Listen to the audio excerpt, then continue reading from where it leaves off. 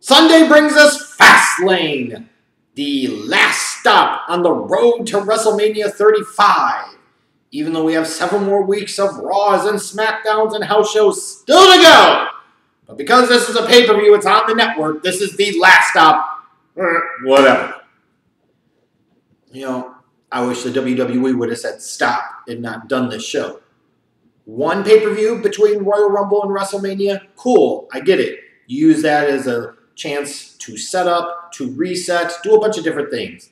When you get two of them in between, you're just trying to fill time and fill that time with content, and you're forcing things. You're just doing kind of random crap in some cases. And, you know, personally,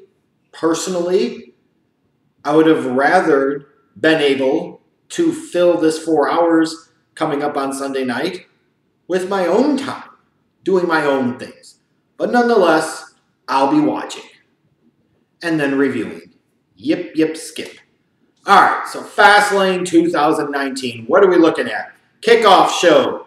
You got a couple of matches announced. You got Rey Mysterio versus Andrade because ultimately, according to Vince, when a new Mexican comes into the fold, he's got to wrestle an old Mexican like Rey Mysterio. See the ADR formula. Whatever. Who cares? The New Day versus Rusev and Shinsuke. Honestly, again, who cares? Like, you look at it and you say, these are most certainly kickoff show matches. I was looking and I'm like, there's no cruiserweight title match even on the kickoff show. That's how little the cruiserweights matter at this point.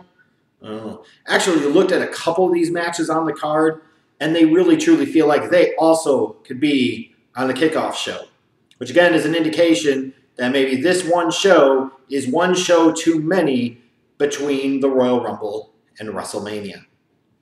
I mean, when you really look at this, how many of these matches feel like they belong on a regular main pay-per-view card? Especially the last pay-per-view before the Big Daddy. Maybe a couple at most. But that's the kickoff show. In terms of the main card, we've got the SmackDown Women's Championship, Mandy Rose versus Asuka. And, I guess this is a perfect example of you had Asuka lose to Charlotte at WrestleMania, and frankly, her character's never been the same. You haven't known how to use her, you haven't used her well, and all you end up with is a meaningless filler women's champion. That's it. I care less about this match. I care less whether Asuka retains and goes into Mania the champ. I couldn't care less if Mandy Rose wins this belt. Who cares? Because when you look at it, with all the effort they put on that Raw Women's Championship, this company clearly doesn't give a shit about the SmackDown one at this point. And I can't blame them. The Raw Tag Team Championship Triple Threat match, another match that feels like it really belongs on a kickoff show. You've got Aleister Black and Ricochet in it, and help me understand why these guys are tag teaming. What about them and those two specifically together makes you think that they are a wise choice to be a tag team? Feels like an odd situation of the company wanted to bring the guys up, but they didn't have any plans on what the fuck to do with them, so they throw them into the abyss that is now the Raw Tag Team Division. Really weird to me.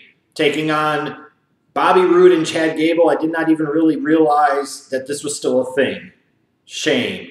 And the Champs, the Revival. A lot of you thought, I guess, that I would be into these guys. They seem lame as fuck to me. I'm just being real with you. I couldn't care about this match at all. And I don't care about this match. What strikes me more is that it's odd that Aleister Black and Ricochet are tag teaming with each other than anything else about it. Again, just like SmackDown Women's Championship, you could have A, put this on the kickoff show, would have hurt my feelings one bit, or B, not had these matches at all, and saved everybody about an hour worth of time, which probably, in the grand scheme of things, would have been what everybody wanted. Am I wrong? Am I wrong? Probably not.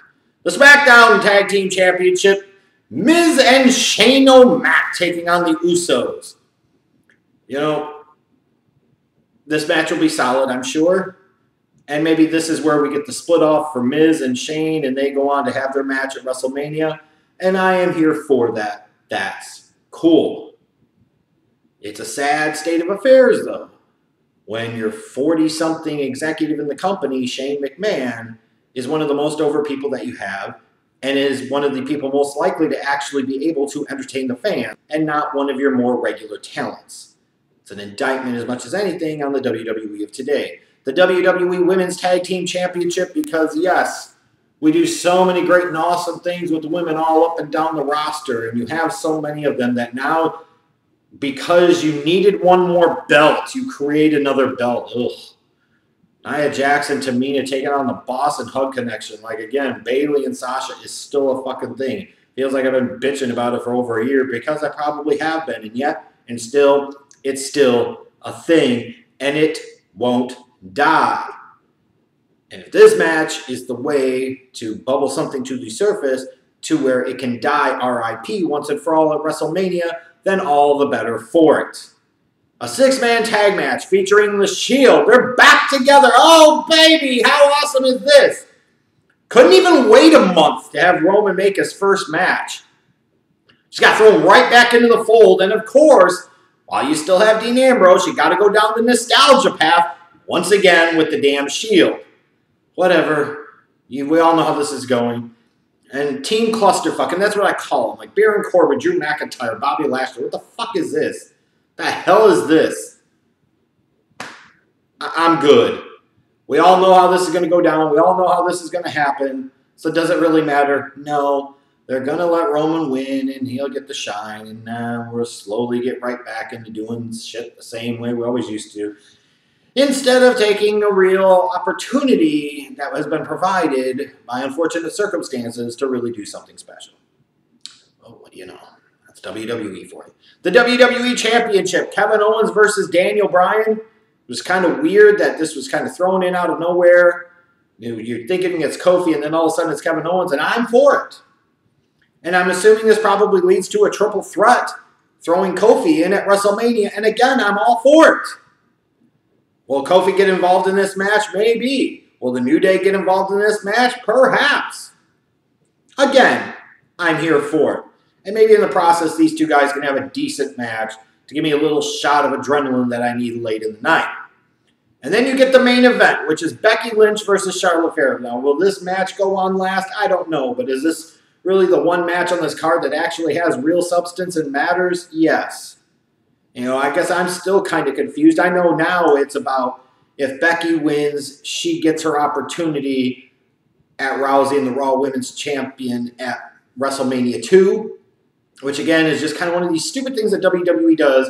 They book themselves into a corner, put themselves in a bag, and then they try to rip out of the bag, and you basically invalidate the Rumble result just to come back and a month later pretend like it never happened. It just... This is where we get to the unnecessary stupidity of the WWE. And when I look at what's been going on social media, in particular the last week plus between Ronda Rousey and Becky Lynch, I love it.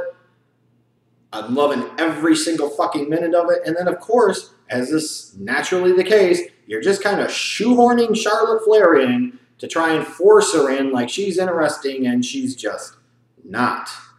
Now, certainly Charlotte is probably involved in this whole thing, perhaps to be the one that does the honor at WrestleMania, making it kind of a weak moment. But nonetheless, I digress. You would assume at this point in time you have two results. You have Becky Lynch win clean over Charlotte Flair, or B, you have Ronda Rousey come in and fuck this match up with no clear decision. That at least gives you a little bit to talk about on television the next couple of weeks. Or C, cool would it be to have Becky Lynch fucking lose, get screwed, and build up that nervous worry and anticipation amongst her fan base about whether or not she's even going to be in the match at WrestleMania. Number one is the easy method, the likely method. Number two is possible. Number three would be the most compelling, but I'll settle for number two. Let's have Ronda Rousey come out, fuck Charlotte Flair up so that way, or fuck Becky Lynch up so that way she technically wins via DQ, fuck up Charlotte Flair too, and then you're off to the races with your God-blessed incessant triple threat match at WrestleMania. We can do that. Okay, that's fine. I look at this show, though. It looks like Sunday night is going to be a long, boring night. There will probably be a couple of matches that provide a little bit of satisfactory value. But this is not a card that screams out that you're going to remember much of anything about it, even 3 months from now, let alone 12 months from now. The only thing that's really aggravating about this is that this show feels like this is unnecessary, and it's going to be 4 fucking hours. Seriously, WWE, when you have a show like this, respect your fans, respect their time, and get this shit in 3 hours or less. If you can't do that, then reality is you just don't need to do this damn show. And honestly, at this point, if this company didn't do this show, do any of you feel like you would be missing absolutely anything at all? Anything. That's what I thought.